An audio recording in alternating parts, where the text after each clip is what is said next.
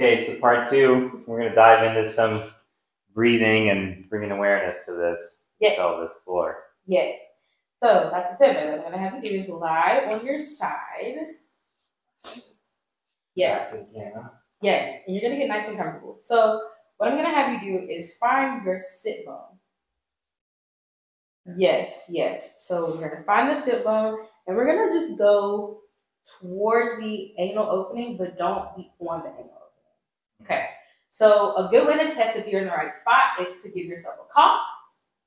And you should feel movement on the fingers. Yeah. Okay, perfect. So we are going to talk about different types of breathing. So for just quiet breathing, what should be happening is every time you inhale, the pelvic floor should extend down into your fingers. So you should feel more pressure on your fingers when you inhale, and it should quietly come back up off your fingers when you exhale. Do you feel that? Yeah, I am. Perfect. Wonderful. So that's just regular how we should be breathing everyday life. Now, if we're looking to lengthen the pelvic floor, say your pelvic floor is too tight and you want to get some more range of motion in there, you're going to really emphasize that inhale and think like you're trying to inflate a balloon. When a balloon is inflated, the sides go out and the bottom expands downward and out.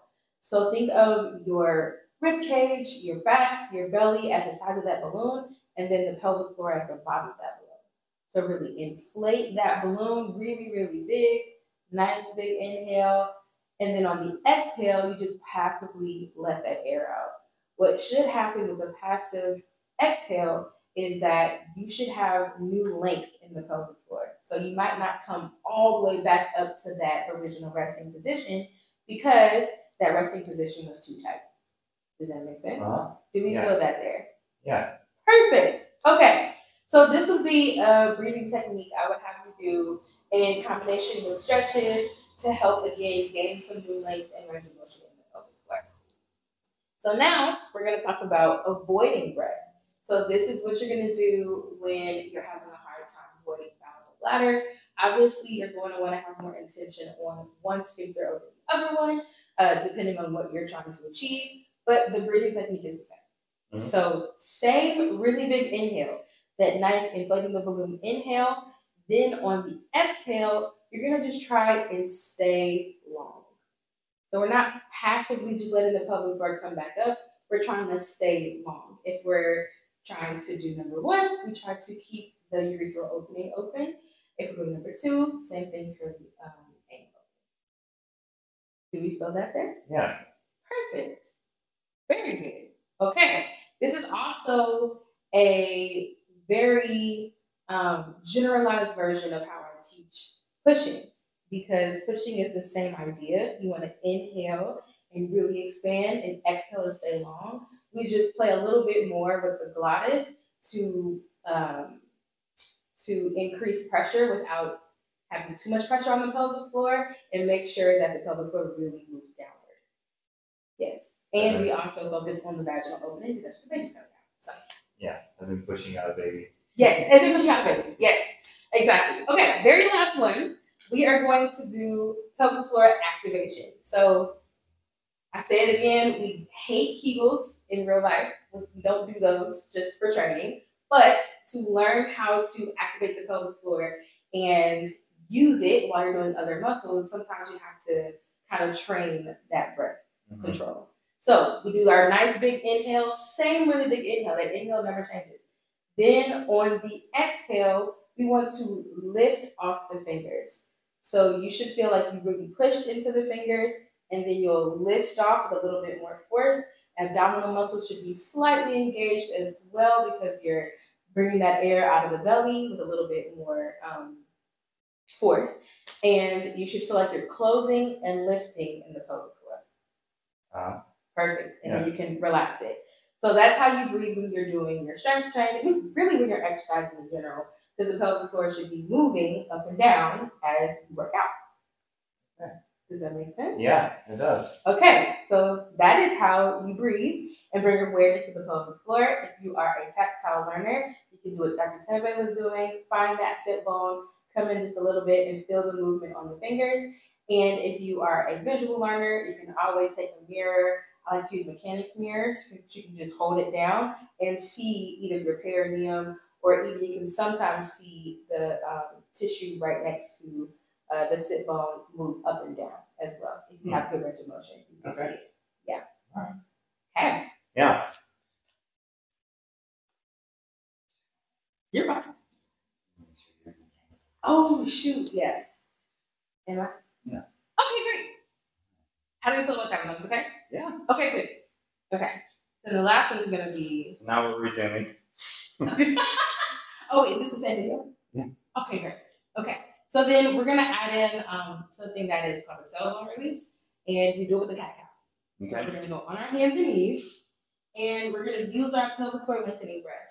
Now, before we go into any of that, on the hands and knees, first of all, really good. That was great. Good. Push down. I love that. Okay, so we're going to Please don't do this. I hate that. It's my pet peeve. So when you breathe in, I want you to see your belly actually let go without your spine moving. So we're not going to go into that cat-cow just yet.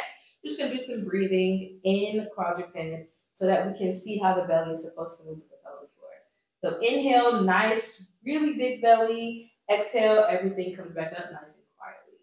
Inhale, really big belly, everything expands.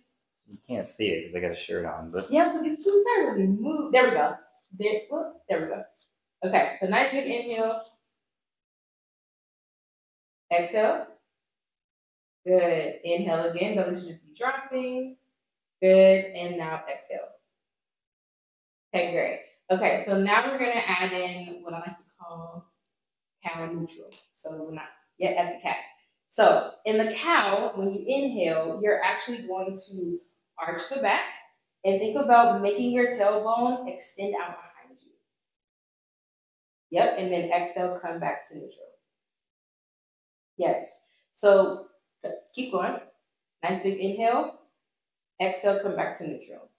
So this is where we're going to introduce that pelvic floor lengthening breath. Remember, we go really, really big on that inhale. Really arch the back, open up the tailbone. Exhale, just come back to neutral because we're trying to get you length. If we're going for a full range of motion, we'll go into the full cat-cow. So we'll do nice big cow. On the exhale, we'll go into cat and go into flexion. But just be careful not to squeeze the pelvic floor because we're looking to just mobilize. So whatever the pelvic floor does naturally, let it do it, but don't aim to contract on that exhale. Really focus more so on the inhale because like we said before, a lot of us are just really tight. If we want a little bit more opening of the pelvic floor, we can internally rotate the hips. So spread the knee. Yep, exactly. So knees in, toes out. That's going to separate the sit bones, the ischial tuberosities, and give you more space. And you'll feel more opening in the bottom of the pelvic floor. You even sink into the hips a little bit more to help you can stretch. You can. Yes. So sometimes you do need a low back release. So coming back a little bit can help give your back the release that it needs so that the pelvis can extend even more when you go into the cow. Yeah, I've never paid attention to like as you round, also thinking about not flexing the pelvic floor. You just need to get some movement. Yes. And then one more thing, a pro tip is when you're breathing, you want to keep a relaxed jaw. If you are tightening your jaw, really pursing your lips super tight, you could be generating more tension in your pelvic floor.